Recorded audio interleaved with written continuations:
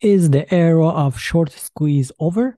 And not necessarily. In fact, in this video, we're going to be talking about three strong buy stocks that, according to Seeking Alpha Premium account analysis, have potential for some rapid gains through a short squeeze. For those of you who may not be familiar, a short squeeze is an unusual condition that triggers rapidly rising prices in a stock or other tradable security, mainly because there are a large portion of short sellers on a specific stock. In this instance, many investors are betting on the price of that stock falling, but the short squeeze actually begins when the price jumps higher unexpectedly and gains momentum, because a large number of the short sellers decides to then cut their losses and exit their positions, creating almost a vicious cycle of having the price of the stocks moving up rapidly.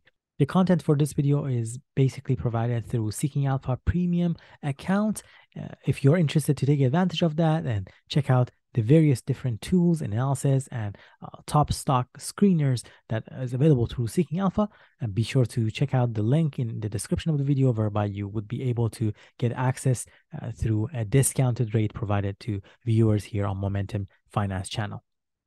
The first stock for us to review is one called 𝗖𝐋𝐈𝐖 Holdings Incorporated. It is available on NASDAQ with ticker symbol ASRT. Even though this stock was down today by 3% at the time of making the video, in the 1 year, it is showing to be up by a massive 57%. This is while taking into account how overall the stock market, as we know, done poorly. For instance, NASDAQ has been down double digits, over 20% down last year. And this is then incredible, knowing that this small company, fairly small company with only a market cap of $207 million, has been doing so well based on its price, the stock price.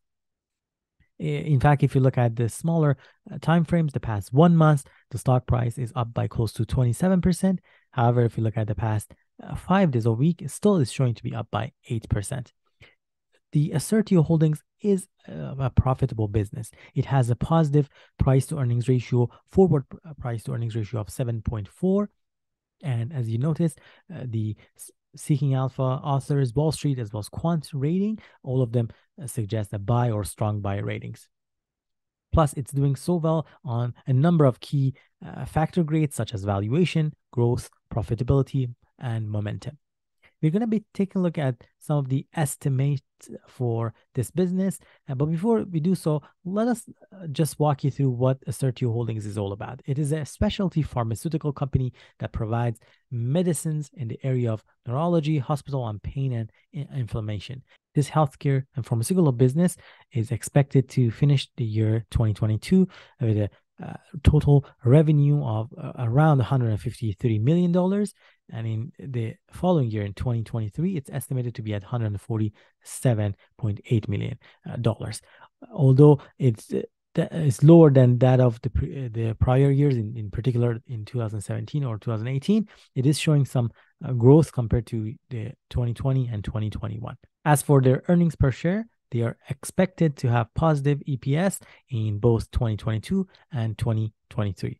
Looking at their valuation metrics from a enterprise value to sales, the metric is showing to be only at 1.52 trading 12 months. What's more, as for the price to book value trading 12 months is only at about 1.5, which is a low number, suggesting an A+ valuation for this business. You see how as well their growth, momentum, and profitability aspects are also graded at A+, given different metrics that are identified beneath them. This business does not currently pay a dividend and instead is repurposing and reusing its earnings to grow its business rapidly. As for the ownership stake in this business, majority of the ownership belongs to the public, and general public at around 62%. Following that, we have 37% ownership by institutions, and the remaining 1.5% belongs to insiders and individuals. Lastly, we talked about the short squeeze. There is currently about 14% short interest in this business, or about 6.5 million shares shorting the stock. Our second business to look at is W&T Offshore, the ticker symbol WTI. It's listed on New York Stock Exchange. In the last trading day, it was down by close to 9%. However, over the past 1 year, this business has been up also by a massive 56%. If you look at the return over the past 1 month, though, it's down by close to 22%. The past 5 days or last week, it's down by close to 7%. That being said, still this business is currently ranked as buy or strong buy with Seeking Alpha Authors, Wall Street, and quant trading. It's also doing very well across various factors such as valuation, growth, profitability, and momentum. We're going to be taking a look at the estimates for them from a revenue perspective. They're estimated to finish the year 2022 with a 926.9, close to $927 million in revenue, which would be the highest they've had, if that comes true, over the past 5 years. In 2023, that's expected to go down a bit, but it's still finish off at a strong $813.9 million in revenue. It is still an estimate, and these numbers are subject to change over time. As for the estimates for their earnings per share, they are expected to finish year 2022 with a positive earnings per share of $1.39 and 2023 at EPS estimate of $1.16.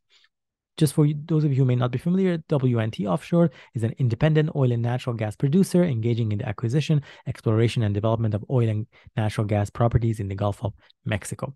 In terms of their enterprise value to sales metric, trailing 12 months, it's at 1.2 ratio. Also, from a profitability metric, their gross profit margin is at 74%. WTI does not currently pay a dividend similar to the other business that we just talked about. From a ownership perspective, majority of the ownership for this business is actually by institutional investors at 54%. Following that, we have about 34% stake belonging to individuals and insiders, and only about 11% belonging to the public and other groups. And from a short interest, there is a 15.4% short interest in the stock, which the number of shares that are shorted at close to 14.5 million.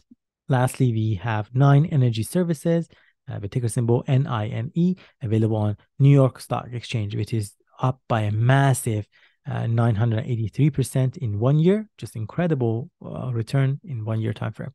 It was down, though, by 12% today. The past week, it's down by slightly, less than 1%, but just about 0.6% in the past 1 month, being up by 30%. It has a buy or strong buy rating based on Seeking Alpha Authors, Wall Street, and quant trading. Looking at the other factors, though, particularly from a lens of valuation, it doesn't necessarily have the highest. It's actually showing a deep plus, and similarly for profitability, it's not the greatest. However, their momentum has just been amazing. If you look at their return, the past 3 months, 450% plus return, 6 months, 450 almost percent return, and 9 months, almost 309% return. Just incredible return over those time frames as we are talking about.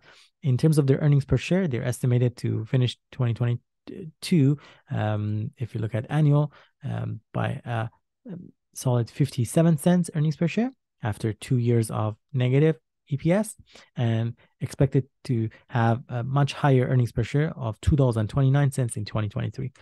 In terms of the revenue as well, that positive upward trend is expected to happen, finishing the year 2022 at a solid $592.6 million in total revenue, and finishing the year 2023 at $712.6 million, even better compared to previous years.